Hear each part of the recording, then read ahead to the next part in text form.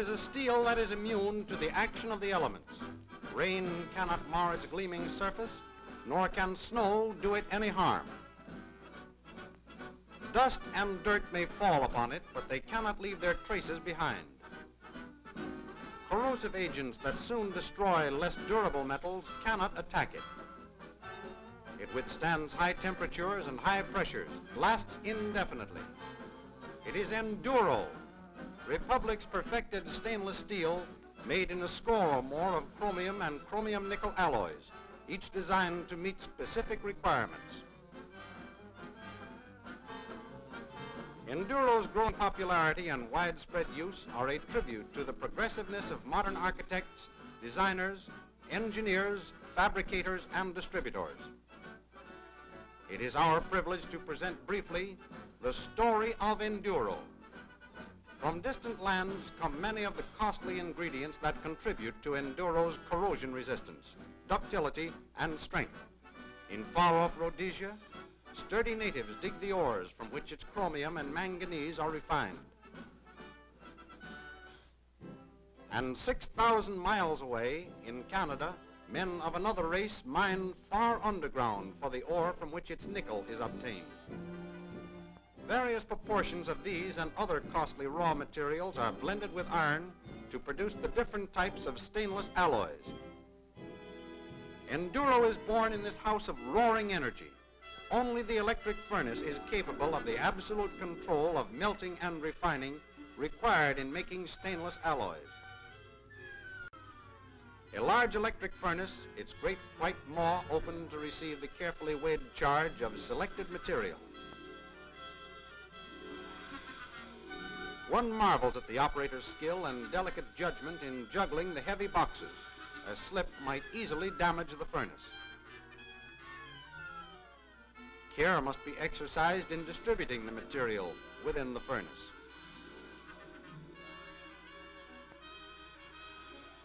Now the doors are sealed, the giant electrodes lowered, inferno let loose as the thunder arcs attack the charge. The charge is called a heat and is given a number which identifies it. Every piece that reaches the remotest customer can be traced by its heat number. Several hours are required to melt down the material and remove impurities by oxidation. Then the liquid blanket of slag that contains most of these impurities is raked off. After a while, the doors are opened and into the seething mass are shoveled lime, fluorspar, and other materials to protect the molten contents from further oxidation and to remove whatever impurities may still remain. Everything has now been made ready for the addition of other alloys. At various intervals, these are placed in the furnace, the most important being ferrochromium, which has itself been highly refined in an electric furnace. The chromium must be preheated to a cherry red to prevent chilling the bath when it is added.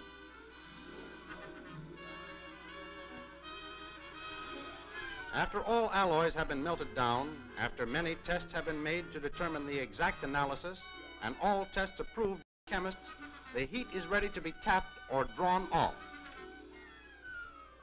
The clay plug sealing the tap hole is knocked out with blows of a heavy sledge. The ponderous furnace is slowly tilted, and a white, hot stream of molten steel gushes forth. Tons of incandescent metal flowing as freely as so much water.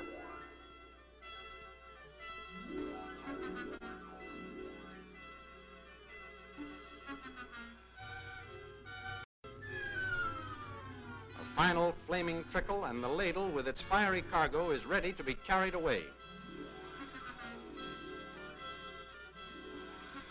A screaming siren sounds its warning as the huge ladle starts on its way to the pouring floor. Here, the same degree of skill used in melting the steel must be employed to pour it properly. These molds are carefully prepared in advance. They have been provided with refractory tops to ensure maximum soundness throughout the ingot.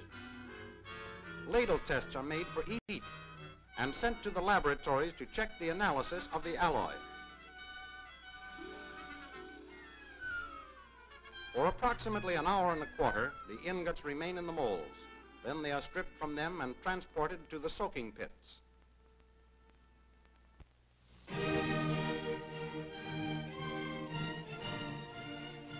Giant steel fingers place them carefully in this yawning crater. Here they remain until they reach a correct and uniform temperature throughout.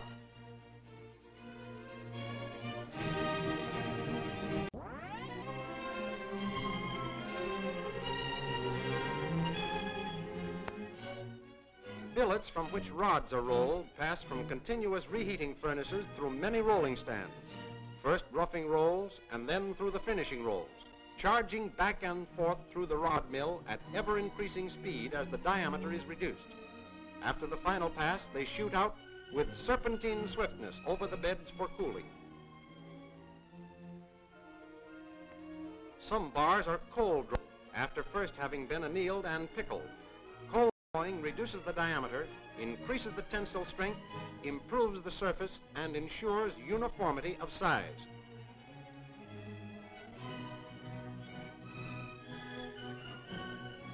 Bars are straightened in machines in which a higher finish also is imparted. Enduro also is furnished to all standard dimensions in wire-drawn products. Bars that are supplied for shafting are first rough-turned, then centerless ground and polished, then straightened to extremely close tolerances. With micrometer and Ames gauge, which measures the slightest deflection, Republic's inspectors make sure that the size and straightness are accurately checked.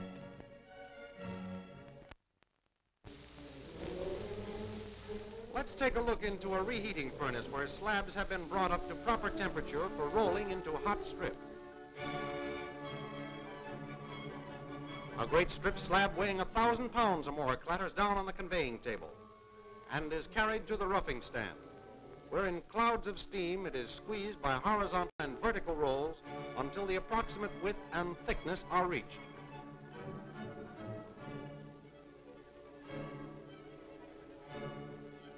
After many passes, the hot-rolled strip leaves the roughing mill and is sent through the finishing mill. At the shears, the end is removed, another bit for the scrap pile. A test piece is sent to the laboratory for examination by metallurgists. The strip is coiled, taken to a scale breaker and roller leveled, then through an annealing furnace to remove rolling strains. The end sheared off and again a piece sent to the laboratory, recoiled with paper to protect the surface and carried to the pickling department. Here the protecting paper is removed and the spreaders are inserted to assure uniform pickling over the entire surface. In the acid bath, all traces of scale are removed. After washing and cleaning, the hot rolled strip is ready to be cold rolled. Accurately ground and highly polished rolls are used. Keeping these rolls properly surfaced is an important factor in the costs of production. Here is one of Republic's cold rolling mills, especially designed for the rolling of stainless. Rolling Enduro is more difficult than rolling ordinary metals. Lighter passes must be employed because it cannot be reduced as rapidly as ordinary steel. It takes much more time and many more passes to reach a specified. Alert operators check the thickness of the material at various intervals, and this constant vigilance and careful attention makes certain that the gauge of the strip is uniform throughout. The strip receives 2 passes through the tandem mill, and each time is coiled with paper to protect the surface. Then sent through an annealing furnace where the strip, which has become hardened by rolling, is softened by uniform and gradual reheating. The light oxide coating acquired in the furnace is removed by pickling. Passing from the pickling vat, the strip is scrubbed, washed, dried, and recoiled. Cold rolling, followed by annealing and pickling, is repeated until the desired gauge is reached. Strips of the required width are cut in a slitting machine and again coiled with paper. A high finish is obtained by a light pass through highly polished rolls without reducing the thickness of the strip. A still higher finish is attained by polishing with high-speed buffing wheels. Inspectors carefully check the gauge and closely examine the strip after the polishing operations have been completed. Coiled strip is wrapped in burlap for protection in shipment. For straightened and cut length, the strip is passed through a roller leveler, cut to length according to customer's order, and prepared for shipment.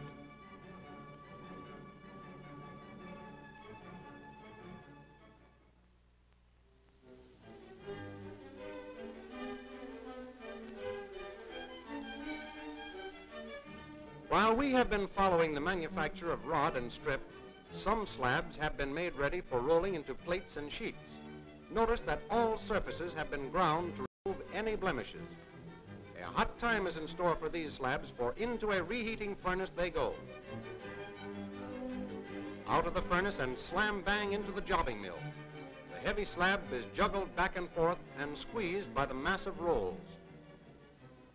Pass after pass, and the slab is gradually lengthened.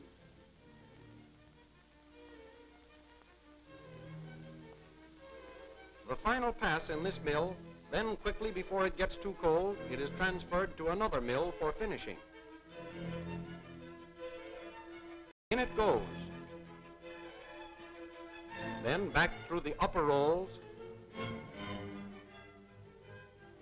Then in again. And take it away to the shears, where it is cut into short bars for further rolling to the many sheet sizes required. These sheet bars are cleaned by grit blasting, after which they are reheated to rolling temperature.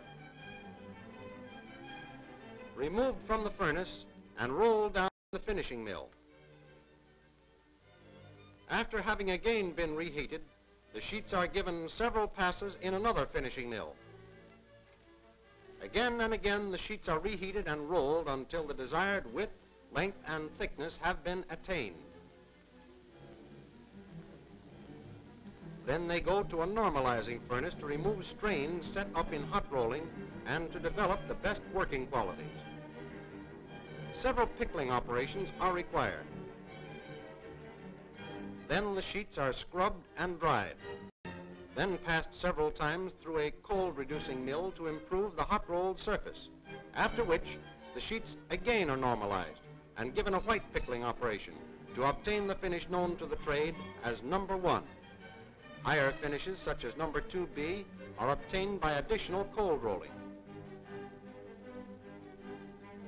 Where only ordinary flatness is required, sheets are roller leveled. Oftentimes, special flatness is required. In those cases, the sheets are stretched in a powerful machine known as a stretcher or patent leveler. This mechanical tug-of-war ensures utmost flatness. All sheets are trimmed to size, and every sheet carefully inspected before it is approved for shipment.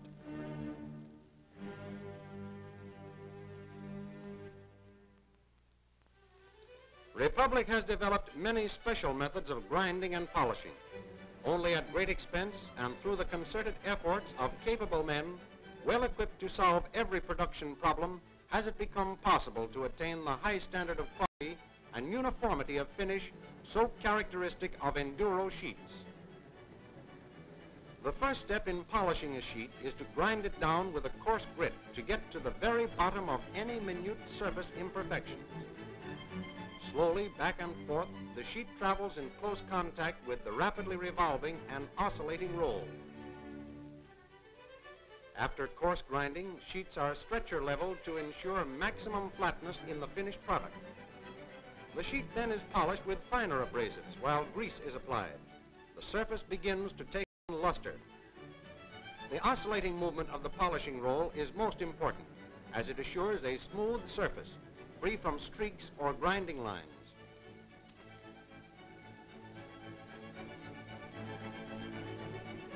The sheet you see going through this machine is receiving the third of the many polishing operations required.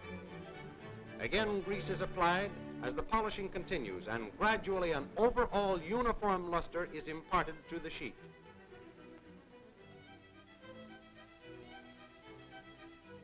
And now each number 4 finish, the most widely used.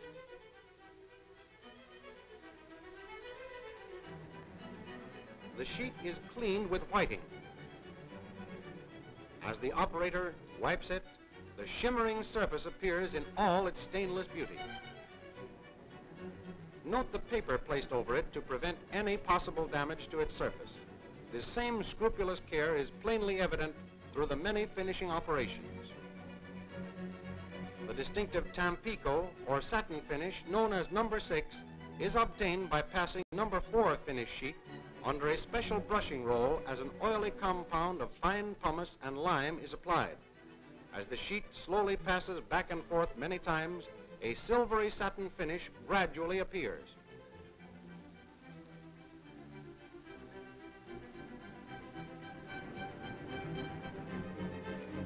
Higher finishes also are available. For instance, the number 7 finish, which has a very high luster, as you can see, as the operator cleans this sheet. And then comes number 8 mirror, the ultimate in stainless finishes. To obtain this beautiful surface, the finest polishing compounds are used in preparing the sheets. After this follows prolonged buffing with special compounds, an operation that calls for great skill.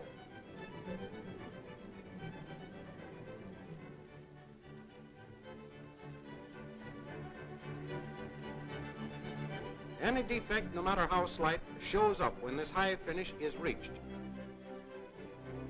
The operator critically examines his work to be sure the sheet has attained Republic's standard of perfection.